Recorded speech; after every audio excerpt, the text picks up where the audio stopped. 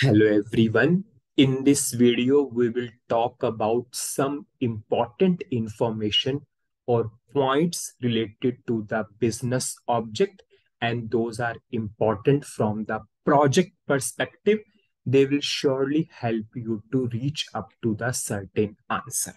Now, when we started with the introduction to the BAPI, we discussed that BAPI is function module having a business object.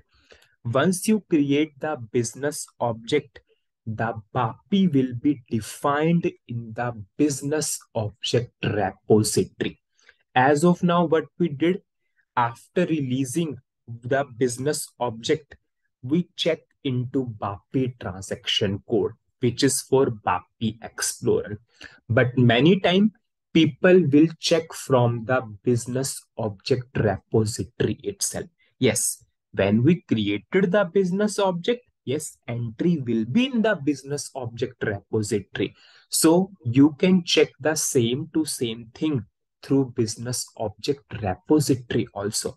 But ultimately, it will navigate to BAPI transaction code only. Suppose if I will go to SWO1 transaction code, which is for business object builder. If I will go for this business object repository, you can see we have a radio button for BAPI. If I will choose this radio button, ultimately this will navigate me to BAPI transaction code itself. And it is clearly saying only released BAPI are displayed. So it's your wish. Many times people will simply navigate through business object repository, or many times people are comfortable indirectly going to the BAPI transaction code. But yes, only released BAPIs will be displayed there. Now we will go for next important information. Suppose we will go for simple thing. Suppose this I will go to SC37 transaction code. Someone gave you the task that this is the function module. Check, is there any business object available for this or not? Okay, suppose simple. Or you can go for other task. Suppose if someone gave you this standard function module and someone gave that task, just check, is there any business object available for this or not, this function module. Simply what you will do, you will check this name. This is business object name.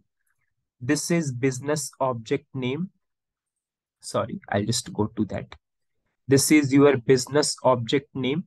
You will simply check into BAPI transaction code. You will go to BAPI transaction code. If I will go to BAPI, you will go to BAPI transaction code and you will see there. Yes, employee is available. Similarly, you will go to sales order. Then you will say, yes, business object is there. But just simply think, here we can only check the released things. If the things are not released, can you check in BAPI transaction code? No. But it might be the case that business object is created, but it has not released yet. So you will check in BAPI transaction code. If it is not released, it will not be available in BAPI transaction code, but still the business object is there, but it has not released yet. So in that case, how you can check that thing that business object is existing or not existing? We have two major tables are there. One table will give you the basic information. One table will give you the detailed information. Suppose simple. The first table is TOG, TOJ, TB. Most important points are going on. You can go to this table, TOJTB. This is the table for business object repository, but basic data, basic. So I will go to TOJTB.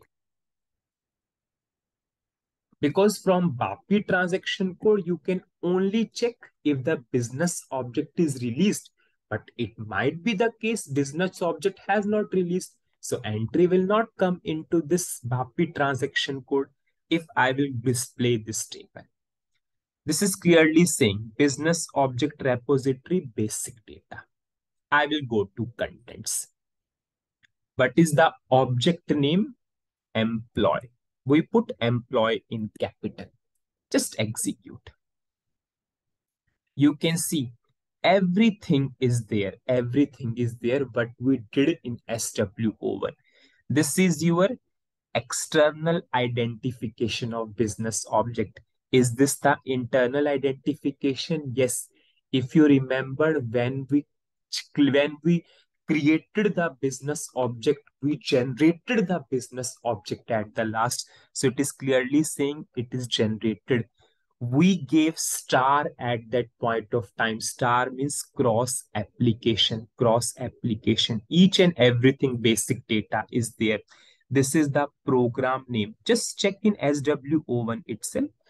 If I will show you SWO1 parallelly, you can simply relate each and everything. If I will go to this header, each and everything is there. Star is there, released is there.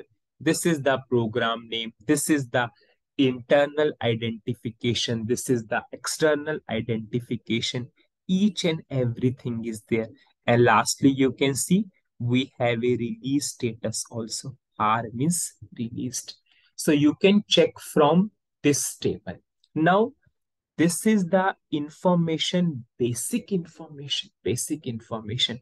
But now the question comes, how we will check the component level information. See, we are only able to check the header information of business object from this table, TOJTB basic data. But what about item detailed information? You can go to this table. SWOTLV. So I will go to this table. Important points are going on. So I will go to this table. I will simply display that table. I will go to contents of the table. What is our object type? Z employee. Employee is a object name, is external identification. So I am passing Z employee. I will execute. Now, are we getting the same to same thing? See, just see. This is your this is your method name which you give. Sorry, this is your function module. Is this the function module? I will show you. If I will double click, is this the function module we map? Yes. What is the name of the method create? What is the name of the method create? We binded what? F function module we binded. We binded what? If I will double click, we binded the function module. Yes, it is the function module we binded. So from this table, you can check the detailed information. If I will show you the SAP function module, suppose someone gave you the task that this is the SAP function module, check what is the business object of this.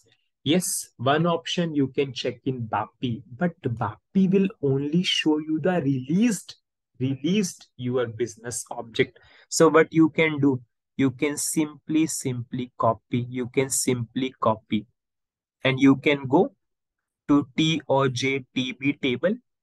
If I will go to TOJTB table, I will simply go to this and I will pass the name sales order. We know that object name is case sensitive.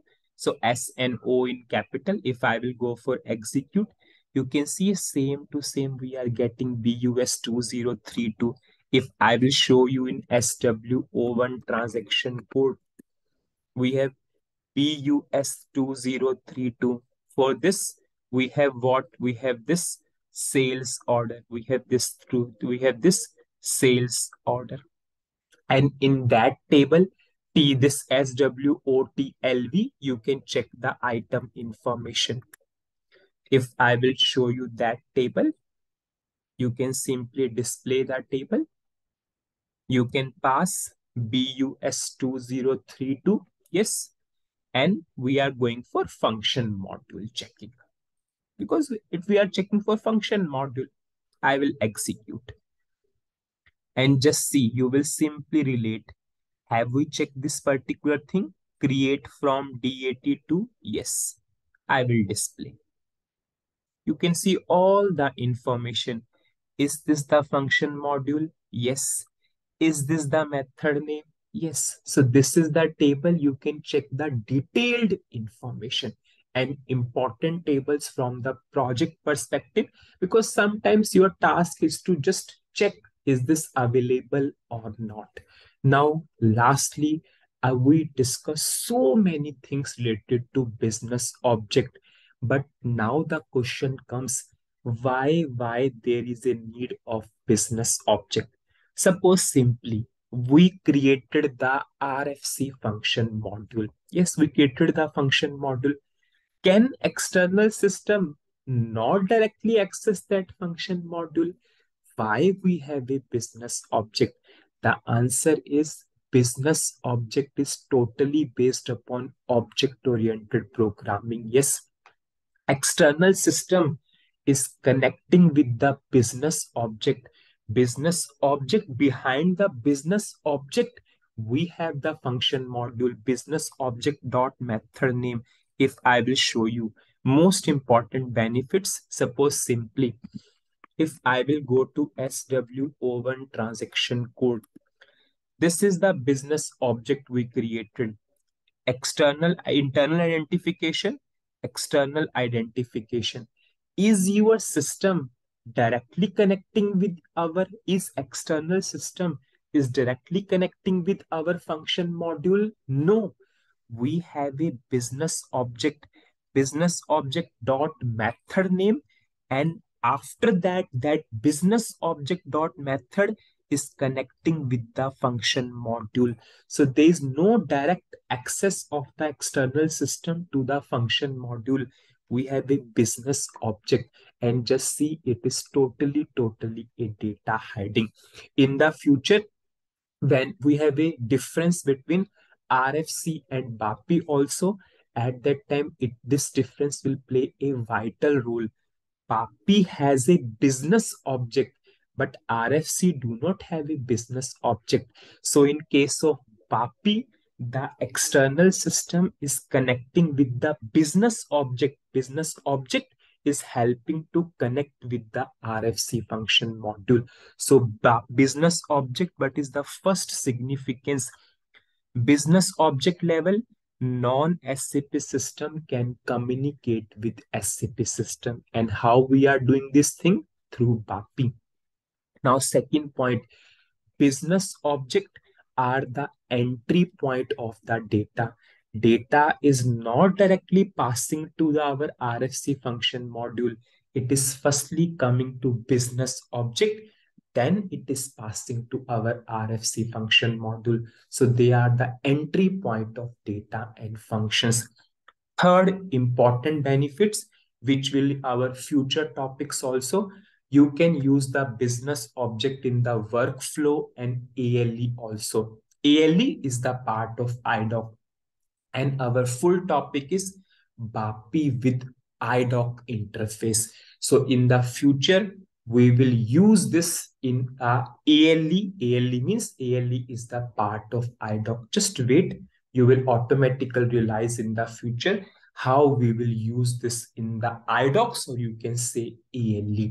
So what is the summary of the video? This video is very important from the project perspective. How you can check the business object information in two tables. The first table is TOJTB, which is the basic level table, and SWOTLV is the detailed information level table. Then we discuss the importance of business object. Why business object? If the external system can directly connect with RFC, because business object is the outer layer. It is providing the data security more. So external system will connect with business object. Business object will pass the data to the RFC function module. Then they act as an entry point, and we can use the business object in workflow also, in ALE also. ALE means it is a part of IDOC. And in the future, you will automatically realize how you can use the business object in the IDOCs. So that's it in the video. In the next video, we will start with IDOCs part. Thank you very much. Thank you.